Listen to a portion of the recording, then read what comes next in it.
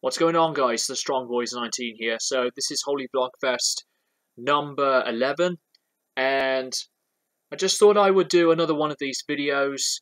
And I know that I did promise you guys that for future vlogs I'll be filming myself at different places and use my camera from my phone. But I just decided to randomly make this video with this crappy quality looking webcam. So I thought I would say some things that I want to address on what I've been doing.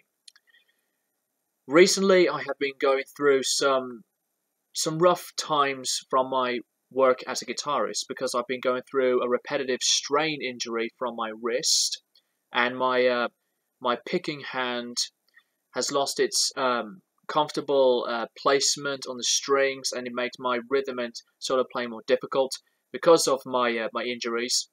But thankfully, I had been taking medication, tablets, and the pain has been soothing away much faster, and it's been going really well. And I'm not done with the medication yet, but once my hands will be, back to its normal self, it's going to be great again. And I'm wearing this really cool Aromantus t-shirt, and you can order this from the band's website, hopefully. Really cool design. I managed to pre-order this t-shirt before the shirt came out officially. So music-wise, I have been going through a phase of listening to more ambient and electronic pieces of music.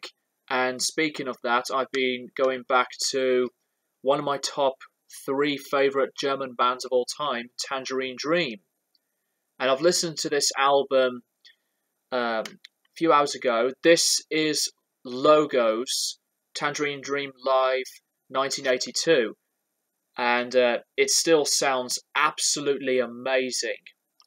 And I've been listening to Phaedra, and I've been going through some more albums from Tangerine Dream. I've listened to Atom, which is really great, brilliant album, which is the predecessor to Phaedra, and I am so looking forward to listen to Zeit. That album, for me, sounds really intriguing and interesting for me. And I've been going back to Brian Eno again.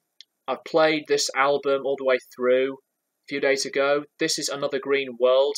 I apologize for the really bad lighting, but I just think that Eno as a musician, not just an ambient godfather, but as a musician, he still inspires me so much.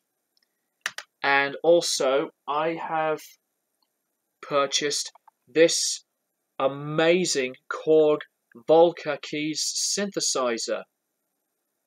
It runs on 6 batteries, but I have purchased an AC adapter to plug in to the synthesizer on that 9-volt plugging, and I've been going through some amazing pieces of sounds and some music with this, and I have been going through a different project for my change and direction of music, but that's not going to take over and let my acoustic and electric guitar rock folky stuff disappear. That's not going to happen.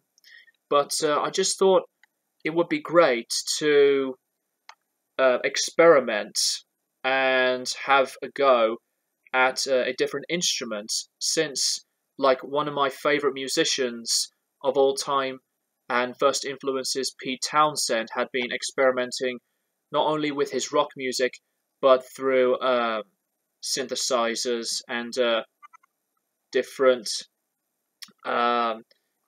sounds and everything. And this is just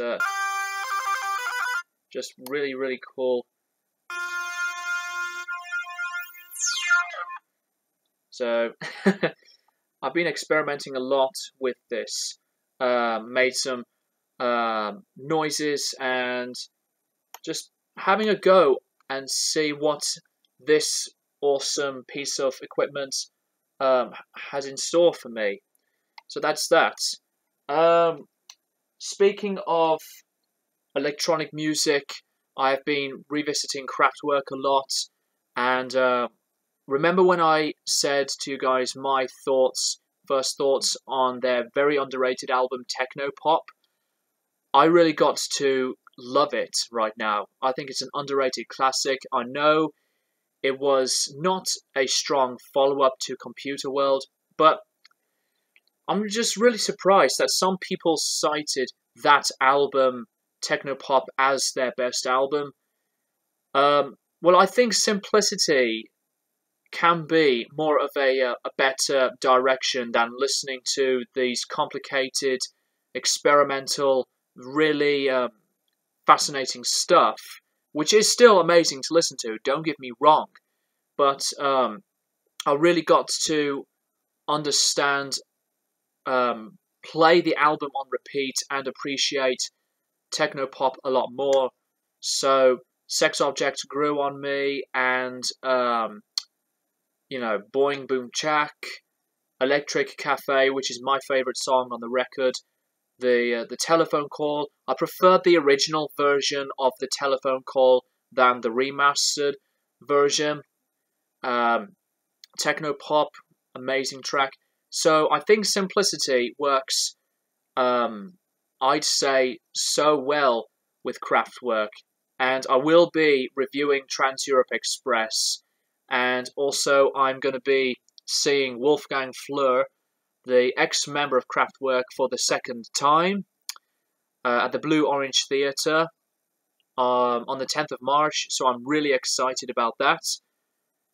And yeah, that is pretty much all I wanted to say. And let's just hope that this month, from its continuation, and I hope the rest of 2018 will be more different and better than what we went through in 2017. So, yeah, that's a wrap, I guess you could say. And I promise you guys that in the 12th vlog, I will be filming myself in random places, as I said from the beginning of the video. And I am going to do more album reviews, and I will be going back to Cryptopsy, since I haven't done that band for a long time. Got 3 more albums to review from their discography, and let's just see what my thoughts are on those albums. And I'm going to stop. Thank you guys for watching, and I'll keep you guys posted for more videos in the near future.